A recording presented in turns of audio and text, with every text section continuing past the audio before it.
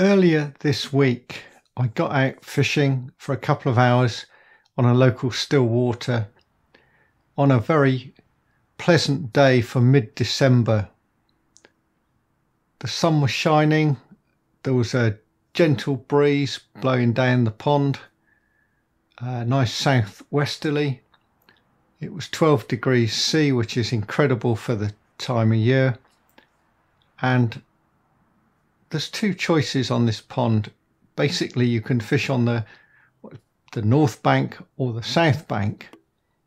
In the winter, when the sun is very low, even at midday, the south bank is totally in shade. There's a high bank up behind you, lots of trees, and it can be a bit cold. Even on a mild day, you get no sun whatsoever.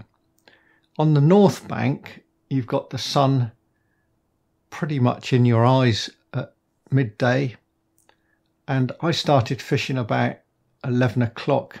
And when I actually got onto the bank just before then, the sun was pretty much straight into my eyes. But I knew by the time I'd tackled up, got all sorted out, it would start as the earth moves round. The sun doesn't do anything. As the earth moves round, the sun's going to appear to be going round to my right. And so I will end up with some water where I can see the float. But with the ripple on one thing and another, actually seeing the float for the whole session was variable. Bits of cloud did build up as the session wore on, and later on it clouded up completely after I'd stopped fishing, because there was some rain on the way. This sort of checkerboard effect on the water has been known about by anglers for many, many years. I think any angler who's float fished on rivers and still waters will know that there are times when, because of the sun and the light, it can be incredibly difficult to see the float. There's no one single solution that will be infallible.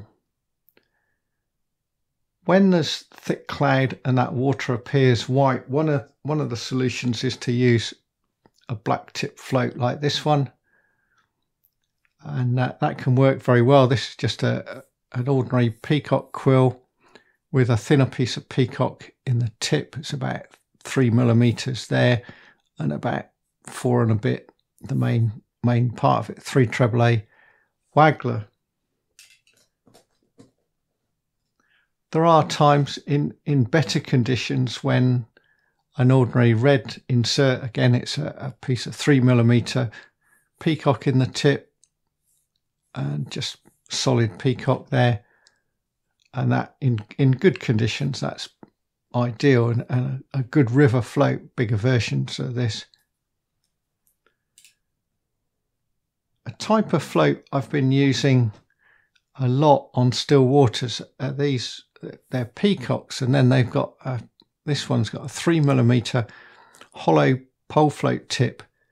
What I've done is cut the top off and then made a little scoop halfway down the tip and reinforced it with another piece of tube or a little bit of araldite on there, araldited it in there. And because they're hollow, they're translucent, so the sun really picks up these float tips, and this is the float I actually used in this session. And most of the time it wasn't bad, but when that sun went in, it was almost as if the black one might have been better. What I've discovered since is that I'm always making floats. I'd made some with a much thicker tip. I think these are about a 4.5 millimeter tip. So it's hollow, it's got a hole in the side, the water will flow in and out.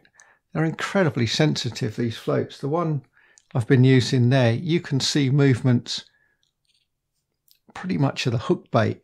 The hook and the hook bait is enough to affect this a little bit. If they pick up the number 10 shot, it's easy to spot. Certainly easier than it would be on a standard peacock tip float. And don't tell me about the buoyancy of the tip, it's how much volume it is. So there's very little volume with these hollow tips. Any solid tip, it doesn't matter, it's cane, you make it out of lead if you want. Its density doesn't matter, its volume does.